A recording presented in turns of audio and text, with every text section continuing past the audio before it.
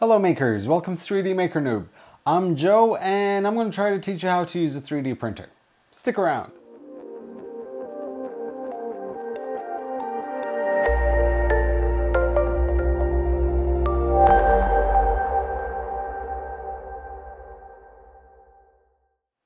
Welcome back makers.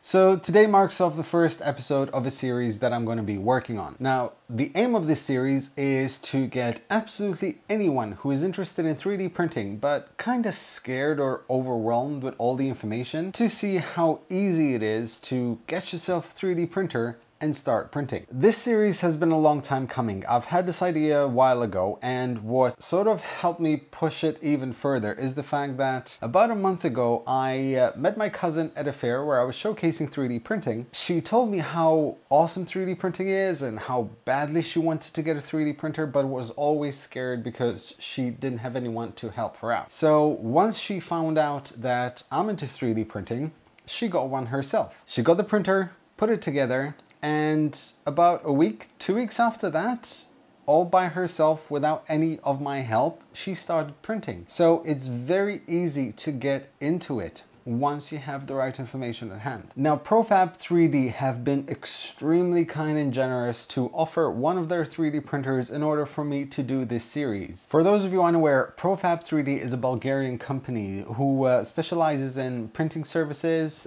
resale of printers and filaments. So I am extremely happy to be working with them on this project. Now, I don't want this series to be lengthy videos of me blabbering on. I'm going to make it short, concise. We'll do many episodes and we'll cover absolutely everything there, well, at least that I can think I can cover in terms of 3D printing and getting you to start printing yourself. Today, all I'm going to do is simply introduce the 3D printer that I have right here. Now, some of you may recognize this little printer right here as the Monoprice Maker Select Mini version 2. However, this is a Profab 3D rebranded version with a few custom tweaks on it just to make the experience a bit better. Now, this printer has already proven itself in the market to be one of the most user-friendly and reliable printers out there and produces some great quality prints. So I believe that it would be the perfect example to use for this series. Now, there are two versions of this printer. There is the Profab Mini 3D printer,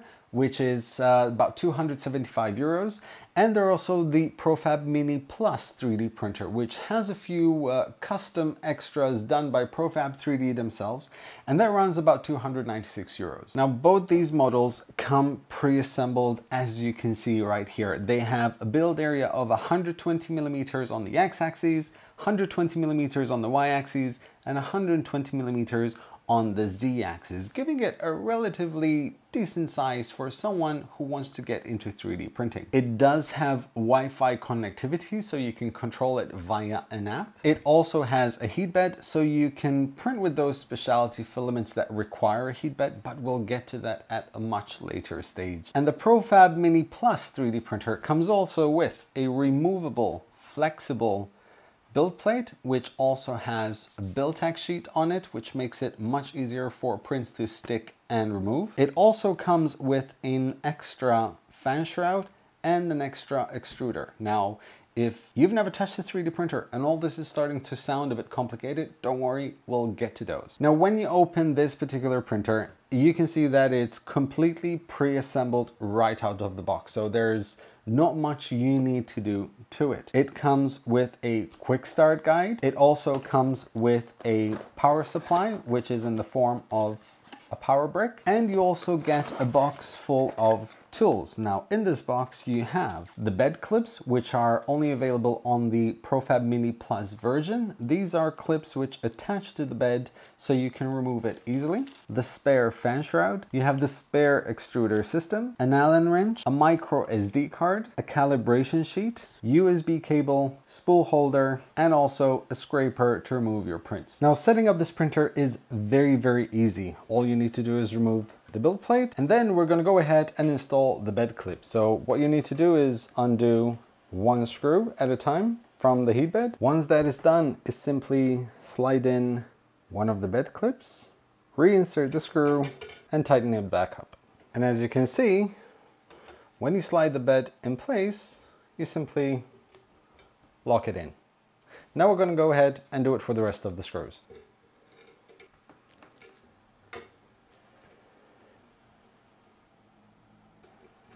Once all 4 screws are in,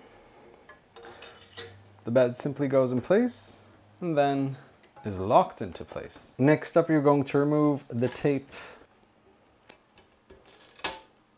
And finally, we're going to simply slide in the spool holder. Remove the protective tape from the screen, plug in the power supply and switch it on.